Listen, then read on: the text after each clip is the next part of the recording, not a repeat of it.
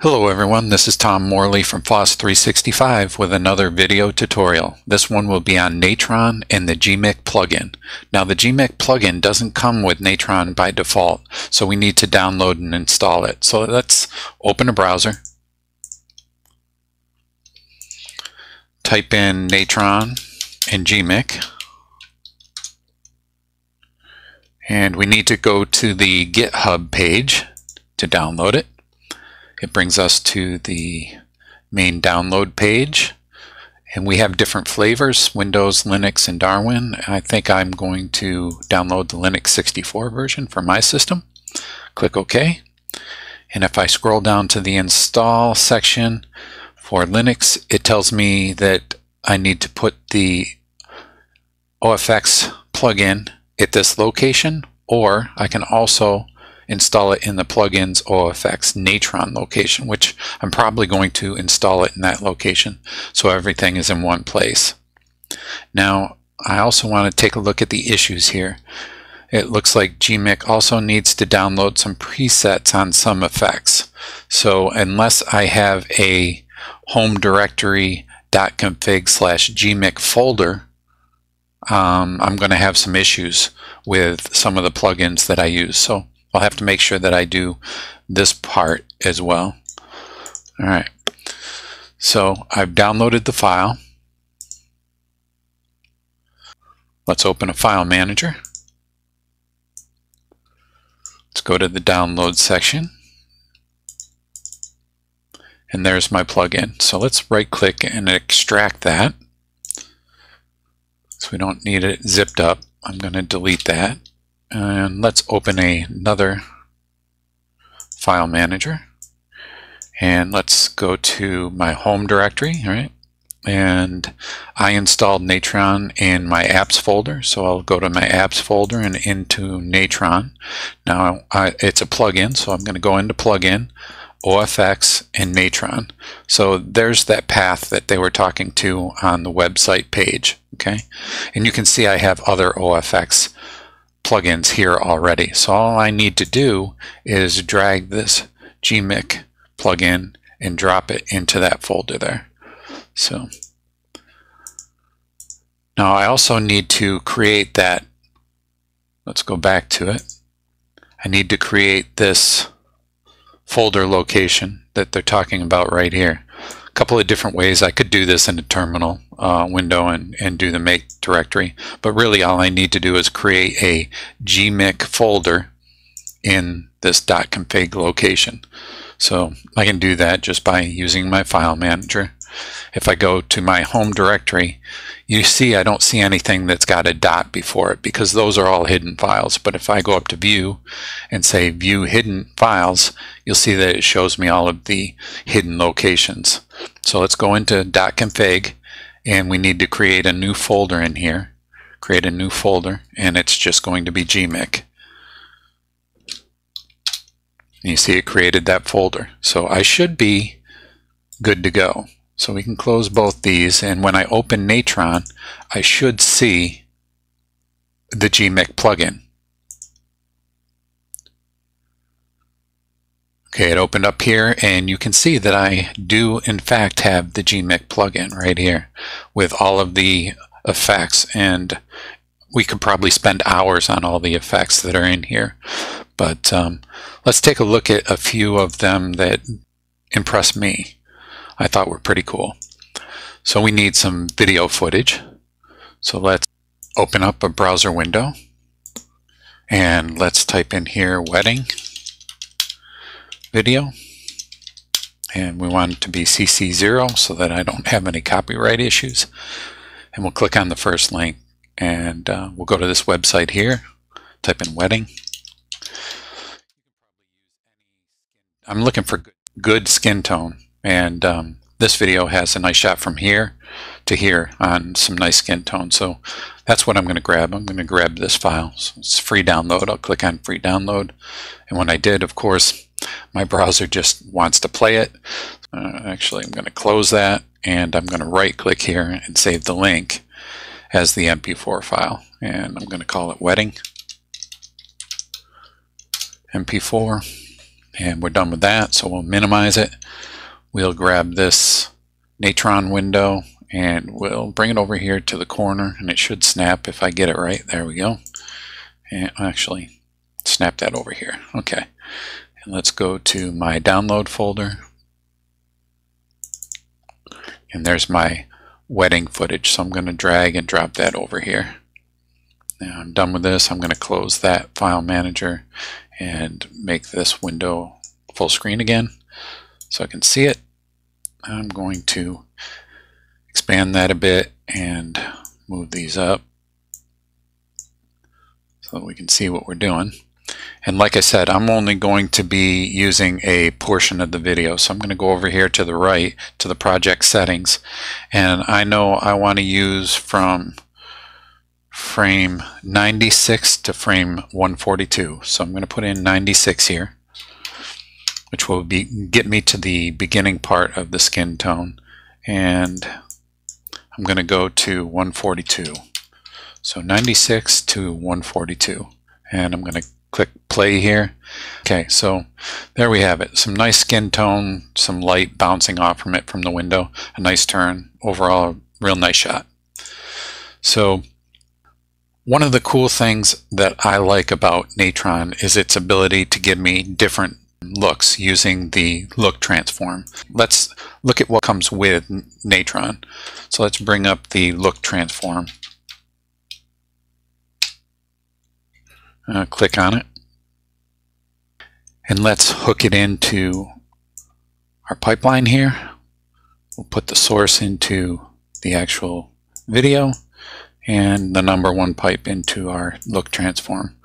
Now, for the people that don't know what this look transform does, it gives us the ability to, with one button click, change the look of our video to a specific format, such as, like, maybe we want it to be Kodak Ektachrome 400, and when you let go, you see it changes the look and kind of tone of your movie or your video file. And this is pretty cool. Just click and bang, you have whatever that type of format looks like. Fujifilm 400, bam, you've got it, you know. So I really think that this is cool, and I always thought that would be nice if they had the ability in Natron to have that same lookup with black and white video footage. You know, if there was a lookup transform for black and white. And there's not one natively in Natron, but the GMIC plugin, check it out, has that look transform type node in it. So let's delete this color look transform, highlight our MP4 footage, and if I click in the GMIC plugin and I go down to film emulation, there's actually right there a GMIC black and white films. So if I click on that, it drops it in there, and right now I have no presets, right? So it's showing me the color. But check this out, just like the color look transform, now I can pick a black and white T-Max 3200 and bam, look at that. I get the look and feel of that old time film, you know, Polaroid 667. Bam, there you go. I mean, now I have the ability to get a quick look of some of the older style black and white films. I mean, that's pretty cool to just be able to plug in that node and get that behavior. Now, if you're using this black and white films node and you get an error, you're getting that error because you never created that GMIC folder that they told you to create on the install page. Okay, so make sure you're paying attention to what it tells you on that install page, okay, because you'll get an error with the black and white films node if you haven't created that folder. Okay, so this is pretty cool. I like that.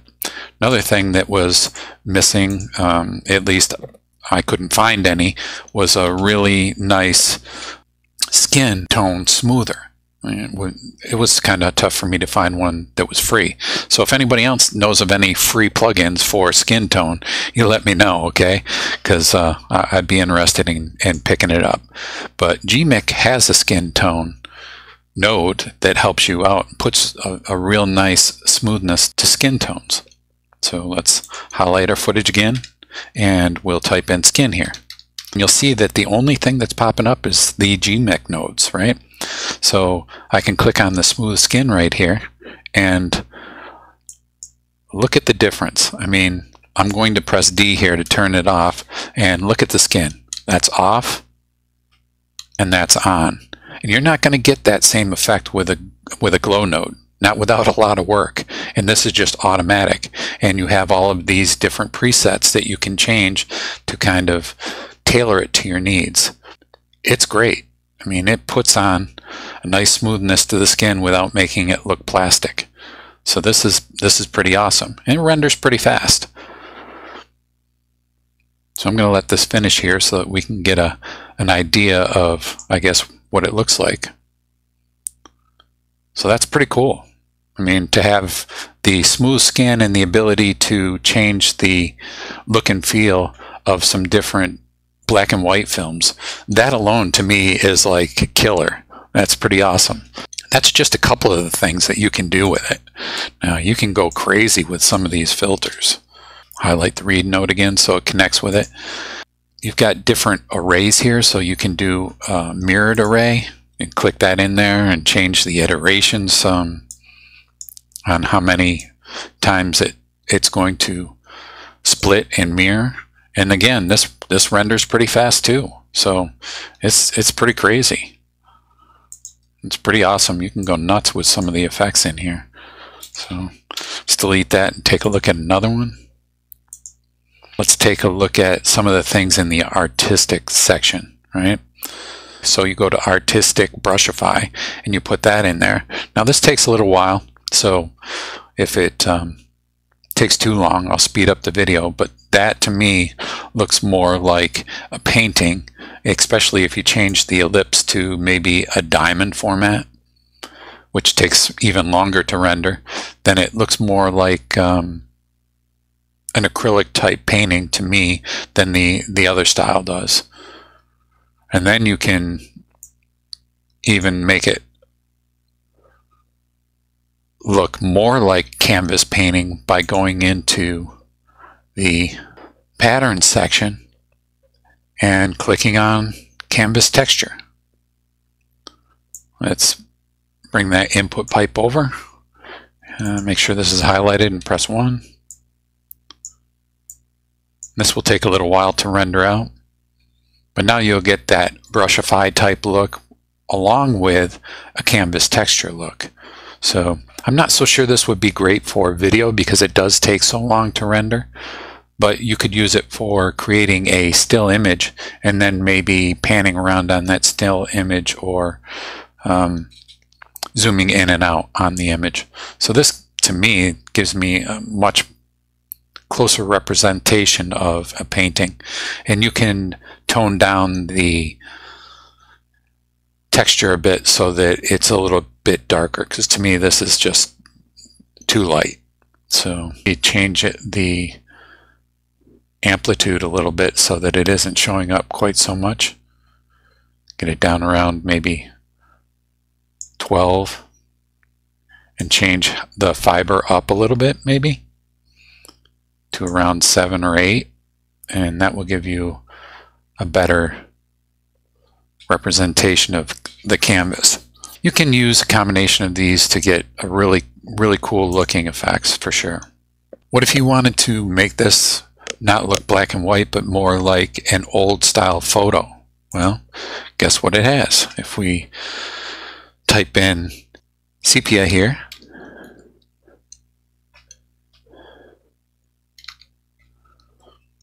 there's a GMIC plugin for that. Look at that. I mean, that looks great. If you're making a Western, you want some quick sepia to add in there, right? There you go. And it looks awesome. So the only thing that you'd have to add as well as the sepia, you know, is a little bit of a vignette effect, right? GMIC has a vignette node as well. Allows you to change the strength on the corners and the different size of the minimum and maximum. So there it is with it, and that's without. You know, just subtle little touches to give you that look and feel. So check that out. That's pretty cool. There's so many things you can do with the GMIC plugin. The combination of the GMIC plugin along with the Shader Toy plugin, I mean, really, the world is your oyster. And if you learned something, don't forget to click the like button and subscribe, because I'm going to be using these two nodes to create a whole bunch of different special effects using Natron. I'll see you in the next one.